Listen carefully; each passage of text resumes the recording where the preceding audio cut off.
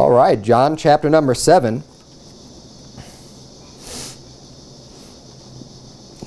Look down in your Bibles there at verse number 1.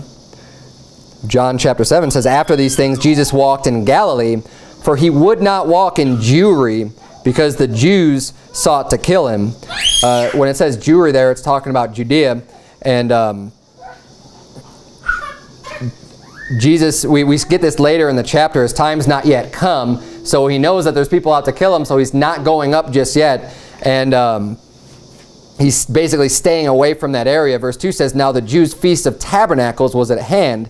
His brethren therefore said unto him, Depart hence and go into Judea, that thy disciples also may see the works that thou doest. For there is no man that doeth anything in secret, and he himself seeketh to be known openly. If thou do these things, show thyself to the world." So his family, and then it says, "For neither did his brethren believe in him." So at this point, his family, his brethren, they didn't believe on him. They didn't believe that he was a savior. They're basically just saying, okay, look, if you want to be known, if you want the world to know about you, you want to, go up to the feast. What greater place to go, what greater event than go to this feast? This is where everybody's congregating together. Do your works there, do your miracles there. They're like, if you really want people to know about it, then don't hide yourself. But they obviously didn't understand, and he answers them and basically tells them why he's not going. He says in verse 6, "Then Jesus said unto them, My time is not yet come, but your time is always ready." Jesus knew that there were people going about to kill him. And he's saying, my time is not yet come. He knew the work laid out before him that he had to do. He knew there was a plan for him, and he was being wise and not stepping into something, at least not at this time. See, they would have expected him to come with his brethren, with his family up to this feast, and that would have been real easy to just be like, here he is. Now, he does go up to this feast. He does go up to the tabernacle, and he does end up teaching and showing himself, but he did it in his time, in God's time, not in the time that his family is trying to get him to do it, and other people are saying, oh, no, you do this. Look, he did it in God's time, the way that he was supposed to do it. Verse number 7, I think, is a real profound statement. He says, "The world cannot hate you, but me it hateth, because I testify of it, that the works thereof are evil." And flip over, if you would. We're going to keep our fingers here in John 7, but we're going to go to John 15 real quick, because this concept comes up again about the world. Where he says to his brethren that don't believe on him yet. Now, they do end up believing on him later, but they don't believe on him yet. He says, the world cannot hate you. It's impossible for the world to hate you, but me it does hate. Jesus is saying, the world hates me, and that's why the world wanted to kill him. They had wanted to kill him already. Why did they want to kill him? Why did they hate him? He says, because I testify of it that the works thereof are evil. And here we see that Jesus Christ was a preacher of righteousness. Jesus' main goal, obviously, was to come and to seek and to save that which is lost. But that's not all he did. He also preached against sin, which is evident here when he says that he testifies of the world, that the works of the world are evil. And he testifies and preaches against it so much that the world hates him and they want to have him killed. So don't tell me that Jesus didn't preach righteousness. Yes, he preached grace. Yes, we see him teaching on the love of God and how people could be saved. And he does that even in this chapter about anyone that believes on him. That's his main goal and his main focus in teaching and preaching. But that's not all he did. The world does not want the darkness of this world to be reproved, to be open, to be visible in the sight. The evil works of the world does not like to be brought to light. But that's exactly what Jesus did. Jesus was the light of the world. And the light sheds light on the darkness and on the dark things. And that's why the darkness hates the light, because it exposes it. It exposes all the evil works. Look, you're in John 15. Look at verse number 18. Jesus speaking, "If the world hate you, ye know that it hated me before it hated you. If you were of the world would love his own. But because ye are not of the world, but I have chosen you out of the world, therefore the world hateth you. Remember the word that I said unto you, the servant is not greater than his Lord. If they have persecuted me, they will also persecute you. If they have kept my saying, they will keep yours also." And this is what Christians today need to understand. If you are of the world, if you are just real worldly, if you just look like you belong in this world and you're completely of the world, you do everything that is of the, like any people who are unsaved, you look exactly like them, you like the same things, you do the same things, there's like no difference about you, the world's not going to hate you at all because the world loves their own. But if you're going to live godly, if you're going to live righteously, first of all, obviously being saved, you're not of the world once you're saved. You're of the Father. You're of Jesus Christ. You are born of Him. But when you decide to walk in God's laws and walk in God's ways, you know, God has called us to be separate, to be a peculiar people. God's called us out of this world and say, look, in times past, yes, you were in this world. You were of this world, and the world loved you. And you love the world, and you know all the things of the world, we're fine with you. But God has called us out of that. God has saved us. Jesus has saved us from our sins. We are not to be of this world. We ought to be separate. We ought to be a different. People ought to be able to look at you as a Christian, as someone who claims to love God, and be able to see a difference between you and the rest of the world. When in conversation and deeds, and you know the way that you act, the way that you talk, the way you present yourself ought to be upright. You ought to be above reproach. You ought not to bring yourself down to the standards of this world. Whether it be in your speech, your communication, the form of language that you use, whether it be in the way you entertain yourself, the things that you discuss, the things that you talk about. You know, the world's fine with telling the dirty jokes. The world's fine with talking about the latest gossip that's going on in Hollywood. The world's fine with all of this stuff. We ought to be different. This isn't what we should be focused on. We ought not to be of this world. And what's going to come with that is the world's going to hate you. And if you really think that you are following Jesus, because there's so many people have this idea, it's like, well, I'm just following Jesus, and I'm doing everything He wants me to do. If the world's not hating you, then you're not following Jesus, unless you think you're better than Jesus somehow. Because the world hated Jesus Christ. The world wanted Him dead. The world spat in His face. The world did all these things. They hated Jesus Christ. And if you think you're truly following Jesus and doing everything that He would want you to do, and you are experiencing no hate from the world whatsoever, you're doing something wrong, my friend. Otherwise, you think you must be better than Jesus. That's why He says in verse 20 of John 15, He says, the servant is not greater than his Lord. Now, are you Jesus Christ Lord, or are you His servant? We're obviously not His Lord. We're His servant. The servant is not greater than the Lord. He says, if they have persecuted me, they will also persecute you. If they have kept my saying, they will keep yours also. So those that have kept Jesus' saying, they obey Him. Hey, if you're walking and following Jesus' steps and do what's right, they're going to listen to you too, because they're going to hear the words of truth, and they're going to appreciate that and love that and respect that. But if they're not, if they're of the world, if they're persecuting Jesus Christ, you better bet they're going to persecute you too.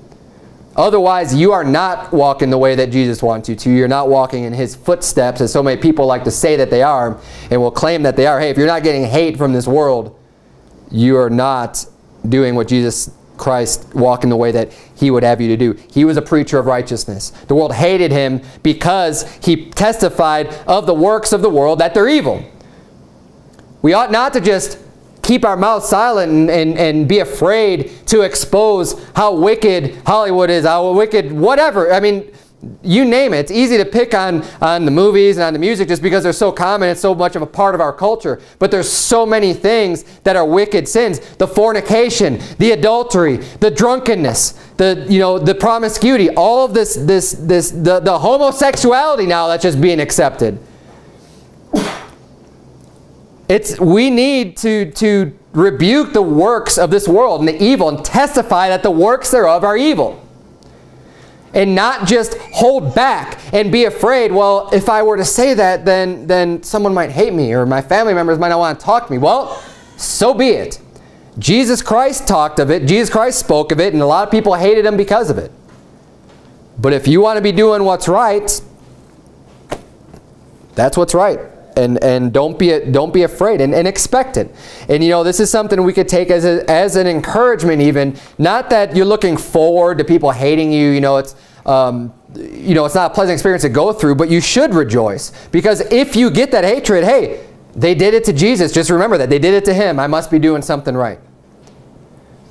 And glory to God if God sees you worthy, you know, like in the book of Acts, we kept going through that. Remember that how happy they leaped with joy when they suffered a beating because of their faith in Jesus Christ. They counted it a happy thing. And we ought to do the same thing. I mean, when the world hates you, when the world is despising you and attacking you and coming against you, count it all joy.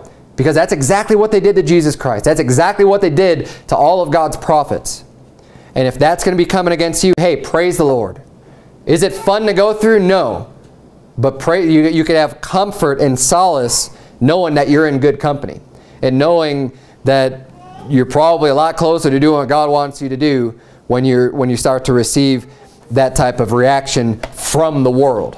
Right? I'm not talking about from other saved, you know, brothers and sisters in Christ, but when you're getting that reaction from the world hates you, you're probably doing something right. Well, let's, and one more verse, and James, you don't have to turn there. James 4:4 says, "Ye adulterers and adulteresses, know ye not that the friendship of the world is enmity with God? Whosoever therefore will be a friend of the world is the enemy of God." Another reason why you ought not to want to be fitting in with this world so much. The Bible says if you're a friend of the world, if you get along great, hey, you and the world, man, you're just two peas in the pod, you get along just fine. The Bible says you're at enmity with God. You're God's enemy. God looks at you not as his friend, but as his enemy. Which is all the more reason, again, the world and the lusts of the world, the lust of the eyes, and the lust of the flesh, the lust of the eyes, and the pride of life are not of the Father, but are of the world. And we ought not to get caught up into those things and be focused on following Jesus Christ and his righteousness and not worrying about the things of this world and not associating ourselves with them so that we don't have to be called an enemy of God. There needs to be that distinction. We need to have that separation. Let's go back to John chapter 7. Let's keep reading here in verse number 8. So he's still talking to his brethren. He says, "Go ye up to this feast. I go not up yet unto this feast, for my time is not yet full come." So he explains to them, look, it's you go on without me. Go on ahead. My time's not full come yet. Verse number 9 says, "When he had said these words unto them, he abode still in Galilee." So he stayed behind and they took off. Verse number 10, "But when his brethren were gone up, then went he also up unto the feast, not openly, but as it were in secret." So he didn't make a big show of it. He does end up going up to the feast, but he's just kind of, he just kind of goes and blends in. He doesn't go up with his family. He goes up to the feast. He goes up as it were in secret. Verse number 11, "Then the Jews sought him at the feast and said, Where is he?" So the Jews wanted him. And again, we saw from verse 1, it says because the Jews sought to kill him. The Jews wanted him dead. They had enough of him already. They had enough of his miracles and enough of his converting people unto him. And they were seeking him at this Feast of Tabernacles. But he went up secretly. Verse number 12 says, "And there was much murmuring about among the people concerning him. For some said, He is a good man, and others said, Nay, but he deceiveth the people." And again, that's what it boils down to, especially for the Jews. You know, you either loved him or hate him. You either thought, hey, he's a man of God, he's a good man, he's doing all these miracles, or you're saying he is a great deceiver and a devil. And you kind of have to fall on one of the two sides when you look at what Jesus was saying. He either was just some great deceiver trying to get people to think, hey, I'm God in the flesh, hey, I'm the Son of God. You know, if he wasn't, then yeah, that is a great deceiver, but he proved himself to be, as is obvious that he was and he is the Son of God. But you kind of have to make your conclusion one or the other. He either is or isn't of God. There's no in between when you measure what Jesus Christ actually said. Verse 13 says, "Howbeit no man spake openly of him for fear of the Jews." Here we get to see how much power and influence the Jews actually had. The Jews that were in power, the rulers, the Pharisees, these people who kind of, you know, they wielded a lot of power in the land, so much that the people were afraid to even speak about Jesus Christ. Those that thought he was a good man, the Jews were willing to kick them out of the synagogue and isolate that person just for having that belief, it made people afraid to even speak of him. Verse number 14 says, now about the midst of the feast, Jesus went up into the temple and taught. So now Jesus is getting a little bit more bold, and he's not, he's coming out a little bit more of, and actually teaching. Verse number 15 says, and the Jews marveled, saying, how knoweth this man letters, having never learned? And this is kind of funny too, because this is how the world looks, the same attitude that people have these days. So they look at Jesus Christ, and he wasn't a student of the Pharisees, right? And that's what they would say, oh, he didn't go, he didn't go to Bible college. He's an unlearned man. How does he even know letters? Because he didn't go through our whole schooling and system of teaching, so he must be ignorant. And this is the way the world will look at you today too. Like, you can't know anything. Oh man, you must be an imbecile if you didn't go to college, if you didn't go to university. And this is the way the world looks at you, and it's just a bunch of nonsense. Because you can go to school and come out being a complete idiot just as much as you were beforehand and not learn anything, and still get your stupid piece of paper that says, oh, I've got a Bachelor of the Arts or Bachelor of Science, or I'm a Master's of whatever, and still be not very intelligent. And on the other hand, you can never go to those institutions like so many successful men of the past haven't, and be brilliant and get your learning from reading books, from doing things, be very educated, be very well read, yet completely not respected by the world because you didn't go and pay, tens of thousands of dollars to get a little piece of paper that someone put a rubber stamp on and says, okay, now you're smart. You passed some tests. It's ridiculous. And that's what they look at Jesus Christ. I mean, who had more wisdom than Jesus Christ walking on this earth? Nobody. The second person would be Solomon, who had wisdom, but Jesus Christ was God in the flesh.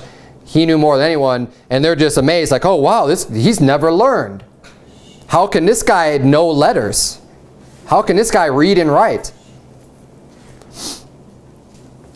And I'm sure I'll get a lot of that too. People, not necessarily people marveling at me, but basically talking down because I didn't go to Bible college. Well, look, you don't have to go to a Bible college to know your Bible. You could learn and read and memorize and study probably a lot more than they require at some institution and whatever their standards are. Hey, if your standards are set high and you want to learn something, you can learn it all on your own. And you can be taught in other ways as well. You don't have to go to an institution. You're going to church, you're hearing good preaching, you're being taught by other people who are very skilled at the Word, and you're reading and studying on your own. There's no reason why you can't be qualified to hold a pastorate position. You don't find Bible college in the Bible anywhere. That's not a requirement of God. Go look at the scriptures that talk about the qualifications of a pastor. One of them is not, you have to have your degree from Bible college. But anyways, the world's going to view you as ignorant if you don't go through their methods the same way they looked at Jesus. But look at what Jesus said. He answered them in verse 16. He says, Jesus answered them and said, my doctrine is not mine, but his that sent me. And this is something that we need to remember. Our doctrine, the doctrine that we have, it shouldn't just be something that we come up with on our own. It should be God's doctrine. It should be the doctrine that is found completely in the Bible. We don't need to be twisting Scripture to form to fit whatever our view is. Just your personal view on things. Say, well, I don't think this is right. I think it's wrong to do whatever, and then just try to make the Bible fit your opinion and fit your own doctrine. It should be God's doctrine that we're learning, that we're getting from the Bible, that we're receiving from Him, instead of making the Bible to fit our own agenda. And people do that all the time with any sin. You want to listen to the book. I mean, that's why now of all things, they've come out with this sodomite Bible. Because they want to make that okay. In their minds, they say, well, we want this to be okay, so we're just going to make it okay. Instead of just dealing with what the Bible actually says of having their blood be upon them, if man lie with mankind as he lieth with a woman, that they've committed abomination and that they'll be surely put to death. That's what the Bible says. But people want to make their own doctrines and come up out of the desires of their own hearts and justify their sins, so they try to make the Bible fit to whatever their own personal doctrine is that they want. Let's keep reading here. We're in verse 16, so look at verse 17. He says, if any man will do his will, he shall know of the doctrine, whether it be of God or whether I speak of myself. Again, there's so many profound statements. When Jesus speaks, man, we really got to listen, because his words have so much truth in them. You want to gain discernment in what's right and what's wrong? The Bible says, if any man will do his will, he shall know of the doctrine, whether it be of God or whether I speak of myself. We want to know what true doctrine is from God's Word. It's not just enough to study and to read. And that's why you'll often find these people, these professors, these guys who spend all this time reading and studying and reading books and they, memorizing scripture, doing all this stuff, but they're not going out and doing God's will and doing the work of the evangelist and doing the work that God has set before them. They're just sitting there studying. They come up with all kinds of false doctrine. It happens all the time. That's why you see like these, stereotypically you'll find that Calvinists, people who believe that, God is foreordained people and God picks and chooses this person's going to heaven, this person goes to hell. They tend to be these intellectual types that might be a smart person, at least in the world's eyes, that are intelligent, that the world will look at them and say, oh yeah, they're real scholarly, they're intelligent. But they're not going out and doing the works. They can't discern the doctrine, whether it is of God or whether it's just of man, i.e. John Calvin. That is a doctrine of man. It's named after a man. It's not Christianity, it's Calvinism. It's not Jesus Christism, it's John Calvinism. When your doctrine is named after a person, when what you believe is just named after a person, you better watch out and check it real carefully, because it's probably false. Because it's probably coming from a man speaking of himself and not speaking of or from God. If you do God's will, he says, you shall know of the doctrine.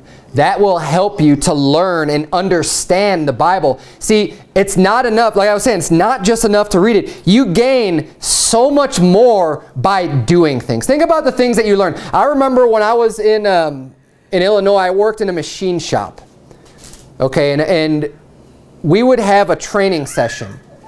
And we would go into the classroom and we'd watch a video and we would take tests and we would go over all of this stuff that we needed to learn to operate our machines. I'll tell you what, the class was dumb.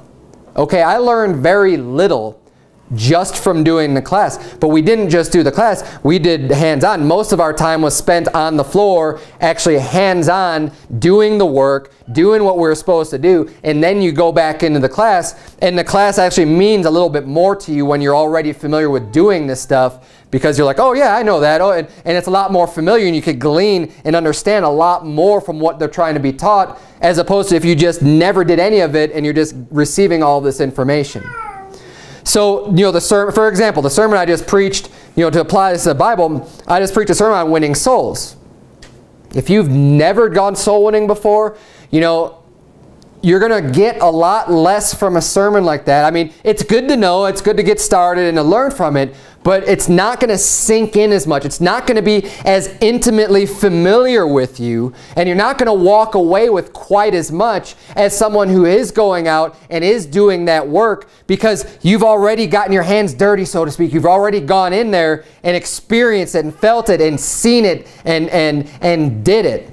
And then when you start hearing about it, you can make the connections that will last with you a lot longer. Your memory retention will be a lot greater, and it'll have a lot more meaning to you because you're actually doing it. When you start experiencing God's will and walking in the way that He wants you to walk, you will understand the preaching so much more based on the compilation of your experience and God's Word. And we learn so much by doing. And that's why he's saying here, if any man will do his will, he shall know of the doctrine. We can judge other people's doctrines. The more you're walking in God's will and doing God's will, the more you're visiting the fatherless and the widows and preaching the gospel to the poor and doing these things and doing his will, you will see clearer through the doctrine and be able to discern God's word and what is right and what is wrong. You'll be able to judge righteous judgment, which we're going to get to that real soon in verse 24. Let's keep reading here. Verse 18, he says, he that speaketh of himself seeketh his own glory, but he that seeketh his glory that sent him, the same is true, and no unrighteousness is in him. That's what we ought to be seeking, God's glory, not our own. When we preach a doctrine, it's not because it's coming from us. It's coming from God. And it should bring God glory, not ourselves. Verse 19, did not Moses give you the law, and yet none of you keepeth the law? Why go ye about to kill me? And I like how he says there. I mean, Jesus Christ says right there, he says, none of you keep the law. They think, they were trusting in Moses' law to be saved. They thought that they believed Moses and they believed in his law. He says, none of you keep the law. None of you is perfect. Why go ye about to kill me? He's saying, you know, you don't even keep the law, so why are you going about to kill me? Verse number 20, they says, the people answered and said, thou hast a devil, who goeth about to kill thee? Now, it's kind of funny that they gave him that response, because we see from the author of the Bible in verse number 1 that they sought to kill him. Right? It says, because the Jews sought to kill him. He's here, he's speaking in the temple, and the Jews were there and they were marveling. The Jews marveled with what he's saying. The Jews are the one that sought to kill him. The Jews are marveling. He says, he flat out just says, why are you going about to kill me? I know you're trying to kill me. And they say, who goes about to kill you? Oh, we're not trying to kill you. Who goes about to kill you? I guess they thought that Jesus was just some crazy conspiracy theorist, right? Like, oh, you're just not, yeah, who's going about, you have a devil. Who's going about to kill you? You don't know what you're talking about. And it's kind of funny how when there's these truths are being exposed and he flat out just says, you're going about to kill me. I know you're going about to kill me. And he did know, because it was the truth. How the people who are involved with that will just oh yeah, that's just some crazy conspiracy. And that's what's going on even today. People lay, oh, that's some crazy, that's not going on. You know, there's not evil people out there trying to hurt anybody. You're just nuts. You're a tinfoil hat wearing conspiracy theorist. Because you think that there's evil people in the world trying to control other people and enslave them. You must be nuts. No, it's been going on forever. And you're ignorant and very naive if you think there's not people out there trying to do these things. So, but there's nothing new under the sun. These people thought that Jesus had a devil and thought he was just some crazy conspiracy theorist. Even in jump down real quick to verse 25, it says, then said some of them of Jerusalem, is not this he whom they seek to kill? Everybody knew the truth, yet they're saying, who goes about to kill you? Right? They're denying it. They don't want. They're not owning up to it. But let's keep reading here. Verse number 21. Jesus answered and said unto them, I have done one work, and ye all marvel. Moses therefore gave unto you circumcision, not because it is of Moses, but of the fathers. And ye on the Sabbath day circumcise a man. If a man on the Sabbath day receives circumcision, that the law of Moses should not be broken, are ye angry at me because I have made a man every whit whole on the Sabbath day? And we covered this a couple weeks ago. I'm not going to go into this again about how Jesus healed on the Sabbath day, and all of a sudden they're all mad and want to kill him for healing somebody, when they go and they remove a piece of flesh from a person and they say that's just fine, that they're in obedience to the law. And that's where he says here in verse 24, judge not according to the appearance, but judge righteous judgment. And this is a great verse to show those people, because Jesus Christ is saying, judge not according to appearance, but judge righteous judgment. Oh, I thought you said, you know, Jesus said to judge not. And here he says, judge righteous judgment. Jesus is telling you to judge. He's not saying judge not. He says judge not. Read the rest of the verse. Oh, according to the appearance. So we shouldn't just make our judgment just based on appearance. We have to judge righteous judgment. Righteous judgment digs deeper. than just what's on the surface. On the surface, things look a certain way. You shouldn't just snap to judgment on that. We need to have a deeper understanding. These people, they didn't understand the Sabbath thing. On the surface, it just looks like, oh, he's breaking the law because he healed somebody. They don't understand the law. They don't understand the intent. They don't understand what the Sabbath is even for. And they can't see their own hypocrisy in performing a circumcision. And that's not breaking the Sabbath. Yet Jesus healing someone, they said, is. They can't see that because they're not judging righteous judgments. And we do need to make sure, this is important. I mean, don't overlook this. It's easy to condemn those that say, because these people, it's so common, they parrot this, judge not, these fake Christians that don't even know the Bible. They just like hearing their 2 words, and that's all they know, and that's what they repeat over and over again. Oh, don't judge me, don't judge me. When they're probably more full of judgment than anybody. But the Bible says, judge not according to the appearance. But we need to take that to heart so that we don't get caught up in the same thing. We shouldn't be judging people just based on appearance. We need to be judging righteous judgment. And judging someone on appearance, that's going to be a respecter of persons. God's not a respecter of persons. So just because someone, is in goodly apparel and they look nice and they could talk well, doesn't mean that they're a good person. And on the flip side, you see someone dressed in rags, it doesn't mean that they're a wicked person. We need to judge judge righteously, not just what's on the surface or what the appearance is. But let's keep reading here, verse 25. Then said some of them of Jerusalem, is not this he whom they seek to kill? But lo, he speaketh boldly, and they say nothing unto him. Do the rulers know indeed that this is the very Christ? Howbeit we know this man whence he is, but when Christ cometh, no man knoweth whence he is. This is pretty interesting too. If you read the Bible, if you're familiar, some people say, people give all these different reasons why he's not the Christ. They'll say, oh, well, when the Christ cometh, no one will know where he is. We know where he's from, but when Christ cometh, no man knows where he is. And other people say, well, we don't know where he is from, but when Christ comes, we know where he's coming from. Like they say the exact opposite. You see some people saying one thing and some people saying the other thing. They're all mixed up. And what's even more interesting is that they think they know where Jesus was from, and they don't. They think, oh yeah, he's of Galilee, but they say later that, well, Christ comes from Bethlehem. But he came from Galilee. Well, no. Did you bother to ask him? Because he was born in Bethlehem. He did fulfill all that scripture. But we're going to get to that in a little bit. Let's keep reading here. So Jesus then cries out because they're saying, when Christ cometh, no man knoweth whence he is. Verse 28 says, Then cried Jesus in the temple as he taught, saying, Ye both know me, and ye know whence I am. And I am not come of myself, but he that sent me is true, whom ye know not. But I know him, for I am from him, and he hath sent me. So again, he's saying, you don't know God, because he's come. He said, you know who I am, and you know where I'm from. But he that sent me is true, whom ye know not. And you don't know the Father. But he does know, because he was sent from him. Verse 30. Then they sought to take him, but no man laid hands on him, because his hour was not yet come. And we can learn from this. Jesus spake boldly. He cried out in the temple in front of everybody. And was saying that,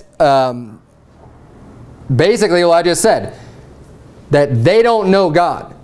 He was preaching exactly right. He was preaching boldly, saying, I know him, for I am from him, and he hath sent me. If you're doing God's will, if you're walking the way that he has, we don't have to worry about how things are going to turn out. When your time is the time to come, if you're walking in God's will, when it's time for you to be arrested, if it's going to happen to you, if it's time for you to die, if it's time for any of those things, God will either allow it to happen or he won't. Jesus was boldly preaching in the temple, even though they wanted to take him and they wanted to kill him. They wanted him dead. He exposed himself and he opened up himself and he preached God's word boldly.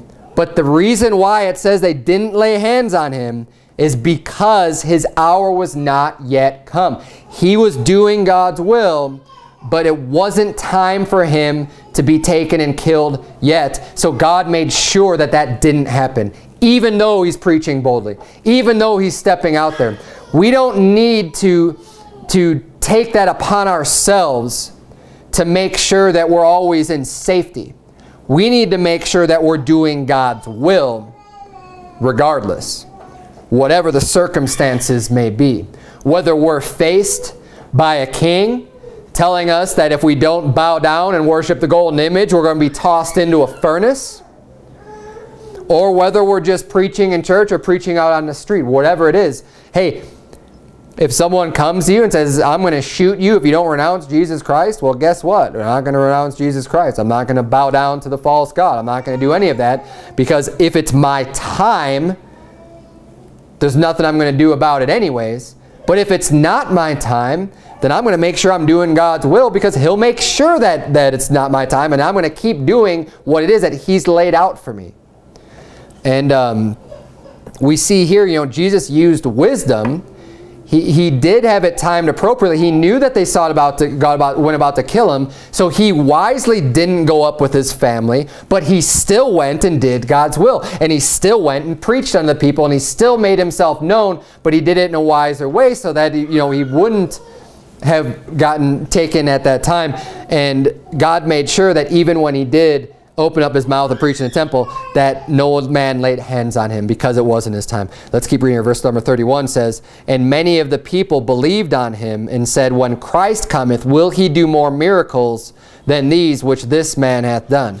You got to understand what this means. At first it could look a little bit confusing, because you're saying, well, wait, it's saying that many people believed on him. So if they believed on him, then why are they asking when Christ cometh? So say if they believe that Jesus is the Christ, why are they saying when Christ cometh? You see what I'm saying here? But what we need to understand is that this is just a figure of speech. You got to understand the tone with what they're saying this, because Jesus has done all kinds of miracles. Jesus is healing people. Jesus is he's speaking like no man has ever spoken. Okay, he is obviously from God. What they're saying, think about it in more of a sarcastic tone. When Christ cometh, will he do more miracles than these which this man hath done? They're saying it like, what do you expect? How much more can he possibly do before you're going to say this is the Christ? And when you read it like that, it makes sense. Saying, well, when Christ comes, is he going to do more than this guy's done? It's like if you read all the stuff that Jesus did, and if you were there present with him, you'd be thinking, well, duh, yeah, no doubt this guy is the Christ. I mean, we already read, he fed the 5,000. He's doing these miracles. He's healing people who are blind and lame from birth. They're just being healed. He's performing his miracles. He's speaking these great truths of God. So you think this isn't the Christ? Well, when the Christ really comes, is he going to do even more than this man has done? That's what they're saying. So don't get too confused with that, because these people did believe on him. But they're speaking to the Pharisees. They're speaking to the Jews that didn't believe. That, like, what do you expect? What more could he possibly do? Let's keep reading verse 32. The Pharisees heard that the people murmured such things concerning him, and the Pharisees and the chief priests sent officers to take him. So here we see now these officers they commissioned to go arrest Jesus Christ. Jesus was a threat to them. He had a lot of influence over the people. People were believing on him. People were getting saved. People were getting converted. And the Pharisees didn't like to see that. So they wanted to put a stop to this. And that's why they send people to arrest him. Verse 33, then said Jesus unto them, yet a little while am I with you, and then I go unto him that sent me. Ye shall seek me and shall not find me, and where I am, thither ye cannot come. Then said the Jews among themselves, whither will he go, that we shall not find him? Will he go unto the dispersed among the Gentiles and teach the Gentiles? And again, we saw this again in the book of Acts so much, but their attitude, the Jews' racist attitude towards the Gentiles and how much they thought of themselves as so much better than them, that, Jesus says, where I go, you can't come and follow me. You won't be able to find me, because where I go, you can't come. And they interpret that as, oh, is he going to go among the Gentiles? Because they can't go to the Gentiles because they are so much superior to the Gentiles that there's no way they would ever go there. They're saying, is that what he means? It's just crazy how evident that was and how much that was, how much they believed that. And so many of them still do believe that today, that they're literally a special people, that because of their ancestry, because of their genealogy, that God loves them so much more than everyone else, and that they would never lower themselves to speak unto a person of another race or of another culture or whatever. That's just the attitude that they had, definitely at this time. Verse number 36, what manner of saying is this that he said, ye shall seek me and shall not find me, and where I am, thither you cannot come. 37, in the last day, that great day of the feast, Jesus stood and cried, saying, if any man thirst, let him come unto me and drink. He that believeth on me, as the scripture hath said, out of his belly shall flow rivers of living water.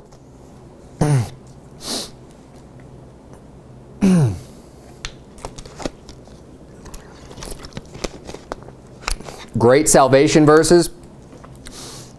Now, notice that he says, he that believeth on me. Jesus knew he was the Christ, obviously. He knew that he was God in the flesh because he says that you need to believe on me. If you believe on me, you will have, as the scripture has said, out of his belly shall flow rivers of living water. You have eternal, and this he spake of the Holy Ghost. But he says, you know, where does scripture ever say to just believe in man? It doesn't anywhere, right? We need to have faith in God. We need to believe in God. Yet Jesus himself was telling people to believe on him. So here, again, you can kind of see where the people had to make a decision. Either he was a great deceiver, or he was God in the flesh to be praised and believed on, right? Because, and here he's telling people, look, you need to believe on me.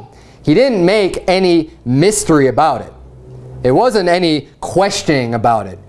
He says, if you believe on me, then you'll get the Holy Spirit, basically. You have rivers of living water. He was not just a man. He was not just some good teacher. I'll tell you this much too. A good teacher isn't going to tell you to believe on them. I'm not going to stand up here and say, believe on me, and you know, you'll have the Spirit of God.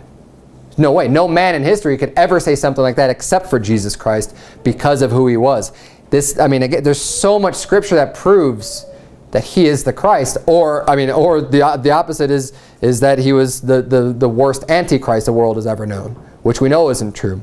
But that's why so many people, that's why the world hated him, because they didn't believe him and they didn't believe that he was the Christ. But let's keep reading here. Verse 39 says, but this spake he of the Spirit, which they that believe on him should receive. For the Holy Ghost was not yet given, because that Jesus was not yet glorified. Verse 40, many of the people therefore, when they heard this saying, said of a truth, this is the prophet. Others said, this is the Christ. But some said, shall Christ come out of Galilee? And I brought this up a little bit earlier in the sermon, but let's keep reading the next verse. Verse 42, hath not the scripture said that Christ cometh of the seed of David, and out of the town of Bethlehem, where David was? But this was such a big focus. You find this in so many chapters of the Bible where they're just honing in on where he's from. Where is he from? Whence is he? And you know, how so many people are saying, oh, you know, well, the prophet's not going to come out of Galilee. And they're just completely, for one, they're ignorant of the scripture. They're focusing in on the wrong things. But I still find it kind of strange that no one just thought to ask him, like, where are you really from? Like, what's your history? Because it couldn't have been unknown at the time. It just was assumed. And this can go back to judging righteous judgment, right? They judged according to the appearance. Because he had spent so many years growing up in Galilee, they just assumed that he didn't really come from Bethlehem. Did they know that? Obviously not, because that is where he was born. He was born in Bethlehem. The Bible, the scripture records that. So yes, he fulfilled the prophecies that says that he was going to come from Bethlehem. But they didn't judge righteous judgment. They just all made an assumption of where he was from without knowing the truth or even bothering to find out the truth. because you hear something, you might hear something repeated. Oh, he's from Galilee. Oh, yeah. So, and this is where the source of their false doctrine comes from. It comes from an assumption. So they start off with something like, oh, well, he's from Galilee. No one questions that, and then they take that statement and dig and say, see, there's no scripture. And they just focus on that one thing. See, there isn't a prophet that comes from Galilee. He has to come from Bethlehem. He has to come of the seed of David. He's not from that. This isn't him. And it's a false accusation. It's not true. But they started with a bad assumption, thinking they even knew where he came from, and they didn't. Don't just, when people say things, when people say, oh, the Bible says this, oftentimes false doctrine comes from an assumption that's faulty. And then they get you steered off on some, trying to prove something when their original premise is false. And that's how so many people get deceived, because it looks fancy after you get past the first premise that's false. Then they can just really prove up and down from Scripture, yeah, see, this isn't right, this doesn't line up. But their starting point was wrong. So we need to, again, analyze everything and don't take anything for granted and prove all things. The Bible says, hold fast to that which is good. Let's keep reading. We're almost done here. Where were we? Verse number 43. So there was a division among the people because of him. Again, Jesus Christ causing division. I just preached on that as well. There's always going to be division when it comes down to God's word. We're never going to have total unity with the whole world. But hopefully we will within this church. Verse 44. And some of them would have taken him, but no man laid hands on him. Then came the officers to the chief priests and Pharisees, and they said unto them, why have ye not brought him? The officers answered, never man spake like this man. So remember earlier in the chapter, the Pharisees sent out these people to arrest him. So they go out and they hear Jesus actually preaching. And this is where he said, he had said, yet a little while I'm with you, and whither I go you cannot come. And then he says, if any man thirst, let him come unto me and drink. Those were the two things that those are the two main passages that are recorded here in the Bible of what he said. And that alone was powerful enough for them to just back off. And he says, he that believeth on me, as the scripture hath said, out of his belly shall flow rivers of living water. Never man spake like this man spake. The people that went to arrest him, they couldn't do it. Because of the wisdom of his words, just because of what he was saying, that made him doubt. They couldn't take him. They weren't confident in the fact that this guy was a heretic, because that's why the Pharisees wanted him arrested. They wanted to shut him up. They wanted to silence him, and they're just like, okay, no man spake like this man spake, and they couldn't do it. In verse 47 it says, then answered them the Pharisees, are ye also deceived? Have any of the rulers of the Pharisees believed on him? But this people who knoweth not the law are cursed. And it's funny, that pompous attitude. Oh, have any of the mainline preachers believed on him? Has any of the rulers believed on him? You peons, you people, you don't know the law. You're cursed. You're stupid. You're ignorant. You don't know anything about God. You don't know anything in the Bible. What do you know? We haven't believed on him. We know the truth. If none of us have believed on him, then you obviously are wrong and you're in error. And you don't even understand that you're in error because we're so smart. And if we haven't accepted him, then you shouldn't either. And this is the standard that they have. And again, it's the same standard of, going to college and going to a Bible college and everything else that you'll get today. These people who love the praise of men more than the praise of God. And they love their positions and being lofty. And they love the long robes. And they love the greetings in the marketplace. And they love their seats at the feasts. They love the praise of men. And they get this big head and this puffed up attitude and this proud attitude, which is why they never get saved, because they can't humble themselves enough to receive the free gift and to admit that what they believed was wrong and that their works can't save them and that they need to believe on the Lord Jesus Christ to be saved. Yet they think they're so smart. They think they know so much. and that the other people are just don't know anything. And there's so many pastors, there's so many preachers out there today that have this type of an attitude that, oh, this people, they don't know anything about God.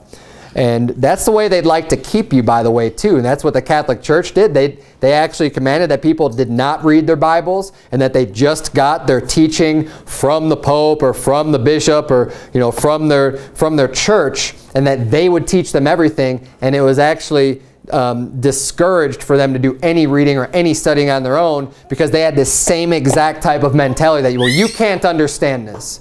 We'll leave it up to us, the men of God, to interpret it and to teach you what God wants for you and what God means for you. You don't read it on your own. When it's the exact opposite is the truth. God wants you to know Him. God wants you to read His will. God wants you to read His Word and understand it. And if you're saved, you have the Holy Spirit inside of you, which can teach you and lead you into all truth.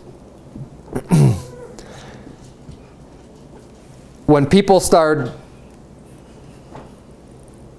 coming up with that argument, it's a faulty logical argument anyways, to say that, oh, well, who has believed on Him?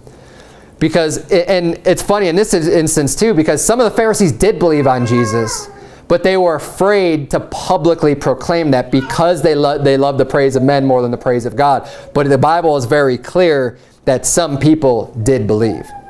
Some people had their faith on Christ. Not everybody was like them. Yet they just didn't do it openly. And that's why I said, oh, have any of the Pharisees believed on Him? But watch out for that line of thinking. So, because people try to do that, oh, you believe in a post-tribulation rapture. Oh, well, do any of the, the main preachers, is anyone else teaching that? These whatever famous guys you want to name, oh, they believed in this doctrine, so it must not be true. Don't put that much faith in man. If it's coming from God's Word, if that's the source, if this is where His doctrine's from, then we just need to believe it regardless of who believes it. We don't need to be looking to see who believes this or who believes that. If it's coming from Scripture, if it's coming from God's Word, it's the truth. We'll finish up here. Then Nicodemus kind of stands up for Jesus here. We read about him earlier. Nicodemus saith unto them, verse 50, he that came to Jesus by night, being one of them. So Nicodemus is one of them, and I mentioned earlier, I believe he was saved. I believe he did get saved.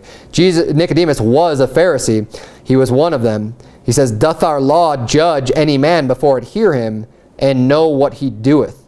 So he's just trying to just cut him a little bit of slack, and just saying, well, can we at least hear him out? Like before we just go and arrest him and you guys want to kill him, shouldn't we at least hear him out? Isn't that what the law says? If we're going to follow the law, shouldn't we at least, hear him first and know what he does? Verse 52 says, they answered and said unto him, art thou also of Galilee? Search and look, for out of Galilee ariseth no prophet. Again, they're using that argument of a false premise of him being from Galilee when he wasn't. But they're able to boldly say, well, see, the Scripture doesn't say anything about Galilee. Well, that's not where he was from. That's not where he was born. Verse 53 says, and every man went unto his own house. Let's bow our heads and have a word of prayer. Dear Heavenly Father, Lord, thank you so much for your word. God, I pray that you would please just help us all to understand the Bible a little bit more clearly. God, I pray that you would please just open up the Scripture to us daily as we do our daily reading. And Lord, I pray that you would please bless us as we go our separate ways tonight. In Jesus' name we pray, amen.